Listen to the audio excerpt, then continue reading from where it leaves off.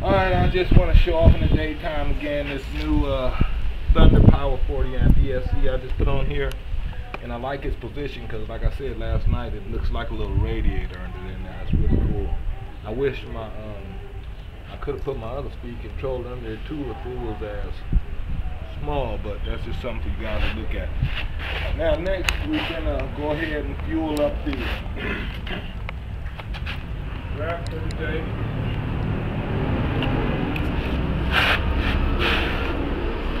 Got the throttle and everything set up. The limits on the governor reset. And then we're going to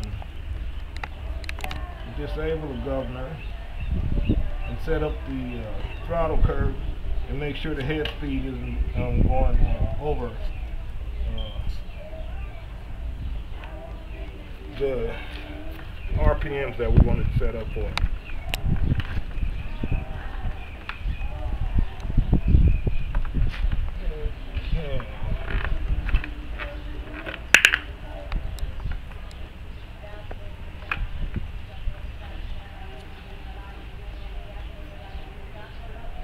Should never smoke around that fuel, man. Now, if you can zoom in here, you can see where I put this little filler in there. Zoom in there. Okay. Put this on here. Pull it out.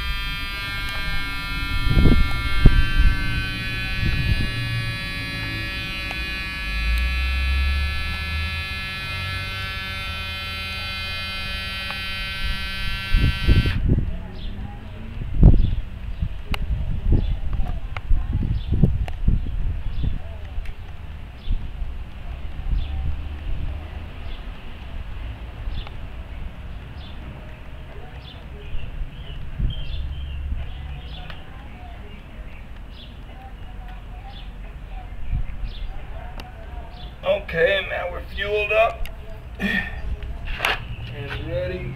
We got our Duratrack temperature gauge sensor ready, and we got our optical RPM tack ready. So I just gotta wait for a friend to come by so they can tack it while I run it and finish setting this bird up. Hopefully we get the fire up today. Thanks John Doe, Doc Audio, everybody out there, Henry 770, everybody that helped me out with this here project again. And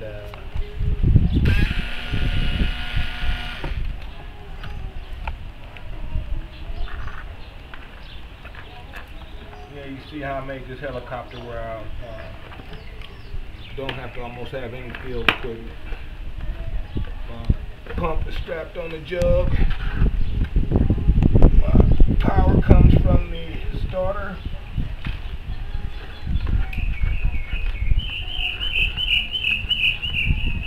Also, when I built this helicopter, I put that motor in, I had to modify the skid plate, not the skid plate, the base plate.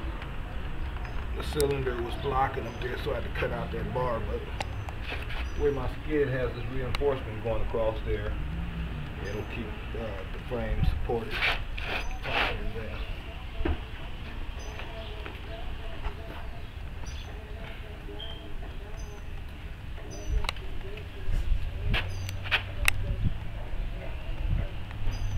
Yeah, see I cut out this bar right across there. Hey, finally I can see that motor mount too, the revolution from the bottom and a little bit on the side.